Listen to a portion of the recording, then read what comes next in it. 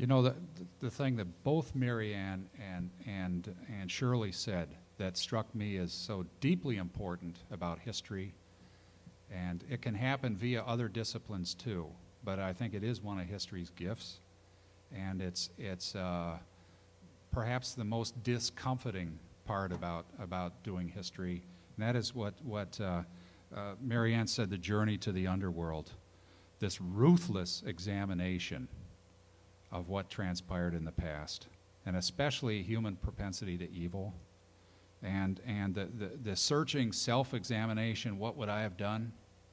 But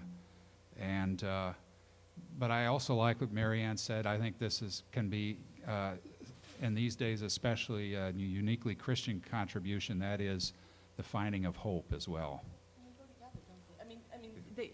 I was going to say they really do go together, because once you plumb the depths of an honest, and again I stress honest because it's as close as we can get, I'll say honest even rather than truthful, because you're trying to get to, again, as ruthlessly honest a sense of the depths of the human condition that you have.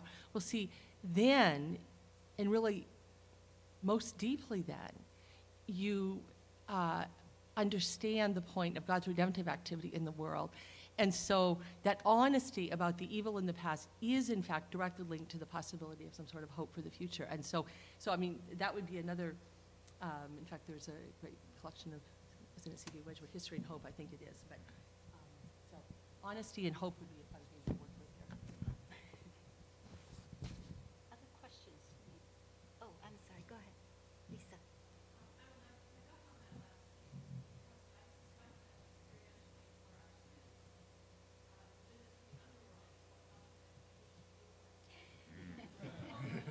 Let's see.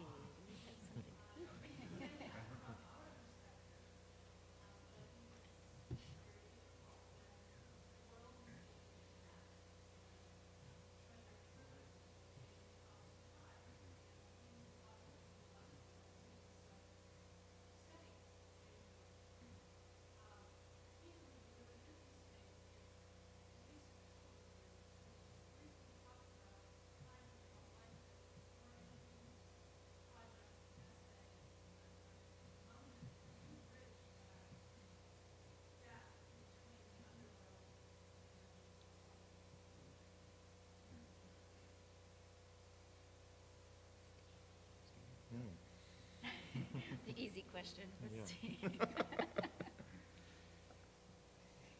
Acquiescing to an evil world and just trying to separate it from it. So the grandiose nature of their project, rightly conceived or not, to both reform the church and Christianize the nation was a daunting one, but it also inspired in me then the nature of not setting our goals too small for the task of being Christian witnesses in this world. Again, I'm not sure that the framing of the issue was always done rightly by them, but it reminded me that my aspirations of seeing the kingdom realized were often far too minuscule compared to theirs. Lisa, would you permit me to slightly answer a slightly different question, which is the question I thought you were going to ask, which it's a great question that you asked, but I thought you were going to ask a more pedagogical question because you're absolutely right that the world that we're inviting students into, and I think that's part of the challenge of doing World Civ. We often would have first-year students in World Civ, and it's absolutely understandable why it would seem as if, what does this have to do with anything? As I think about my own journey in a pedagogical way, and I'd like to respond to it that way, although I can think of something else in the other way as well, but I'd like to respond pedagogically. I may have had more tolerance for boredom and expecting learning to be hard than most people. I just thought going to college was going to be a pretty hard and dull thing, you know. And so I may have had more tolerance for that process of learning than students that are coming into college today, where it's such a fast-paced world. There's no time to slow down.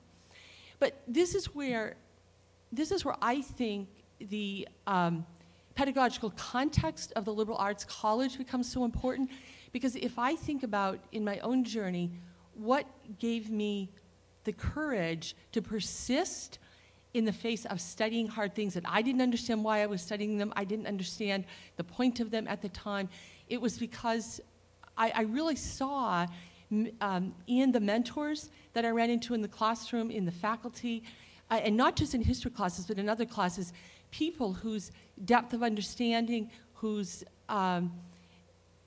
appreciation of the complexity and nuance of the world, people who weren't out for simplistic answers. I knew I wanted to be like those people.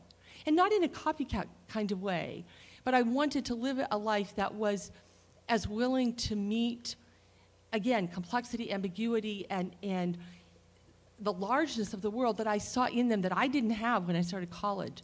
So I guess I would respond to your question not so much out of a particular topic, but more to talk about the importance of that mentoring context that I think is so critical to the liberal arts context. That because learning is an act of faith. To come to college, who knows what they're coming to college for when they come? It's one of the strange, I don't like to think of learning as a commodity, but when you think about it, most people coming to college do not know what they're paying for when they're paying for college education.